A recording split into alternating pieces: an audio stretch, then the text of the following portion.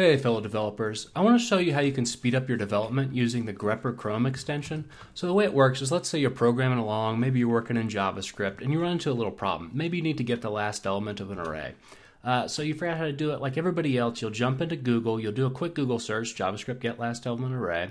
You might scour through some forums and it could take you a minute or so to find the right answer.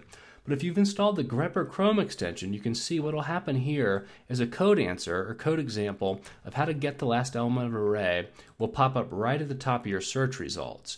And the way this works is either you or somebody else previously had the same problem, did a Google search, and then clicked Add Grepper Answer, and then put in something and clicked Save.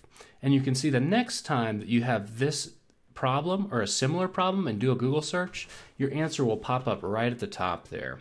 So another cool thing is, I'm going to go ahead and delete this for now. Another cool thing is, let's say you don't know the answer and you're jumping into forums to figure out the answer. What you can do is when you jump into the forum, you'll see that this easy code snag button from Grepper will be highlighted next to every piece of code, and you can just click it and then save to your code answers. The other thing you can do is highlight any code snippet and hit Control-G or Command-G and save to your Grepper answers that way. And then you can see the next time you do a Google search, the answer will pop right up for you.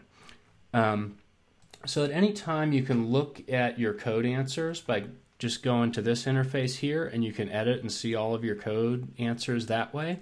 So the Grepper community is growing really fast. There's hundreds of new answers being added every day.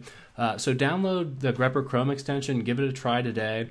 There's lots more features, and you can also check out more if you go to codegrepper.com. Thanks, bye for now.